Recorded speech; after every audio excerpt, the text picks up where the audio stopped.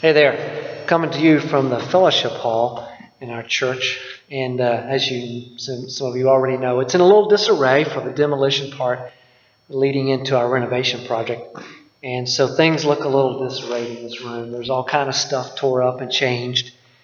And I got to thinking there's a lot of change in our world today that can be very unsettling. Today I heard, or maybe it was yesterday I heard about a young man who's a Christian musician, apparently well known, who's decided to say he doesn't believe in God anymore.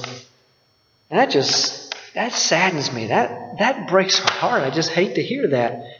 And I hope it's just something that he will figure out and trust God again. But right now it's just sad to hear. And I hate to hear that for many reasons, one of which is it reminds me of a time in my life when I went through something like that.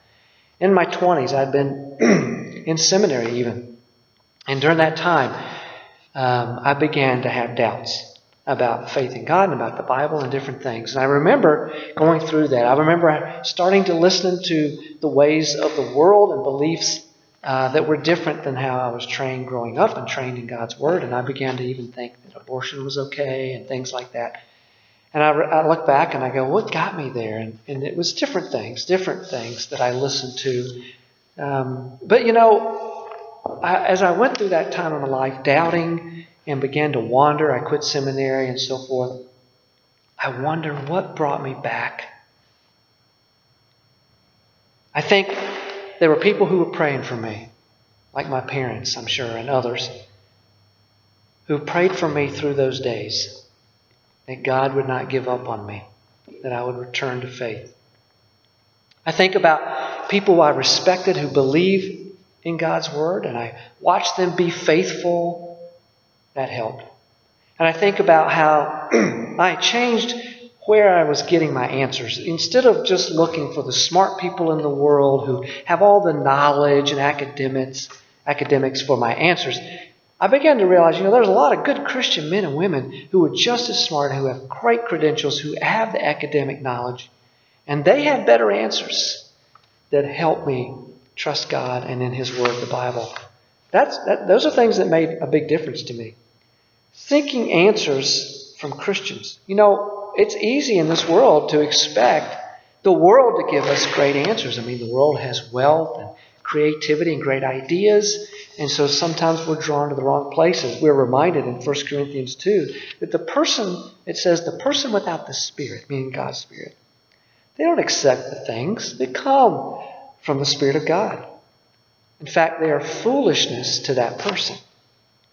He can't understand them because they're spiritually discerned.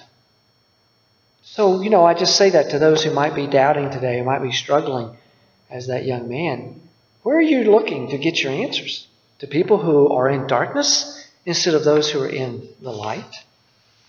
As we're going through this renovation in this church building, there are things that are changing. One area, the new offices, is almost completed.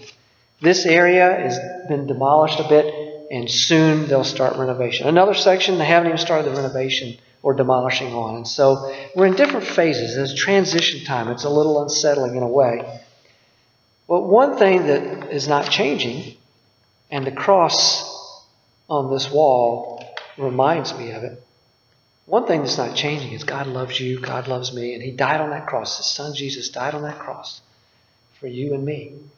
And a lot of things can change in this world. A lot of questions and doubts can come our way. You can count on Him. He loves you so much. The one that breathed life into you, who created you in all of your wonder and unique spiritual or otherwise talents and gifts. This one loves you enough that He gave His life for you. Since He cares for you and me that much, that helps me trust Him. I can't always explain or understand everything. I don't have the answers to every doubt or question or quandary. But I know He does. The one who died on the cross does. And I trust Him. I trust Him when I'm struggling with doubts myself.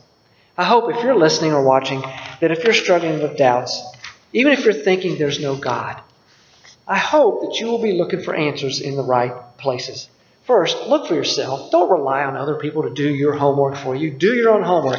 Dig in the Bible. Dig into deep into things written or brought to you by good Christians who believe in God, who believe in the gospel of Jesus Christ, who trust God's word. Look to them to help you with your questions.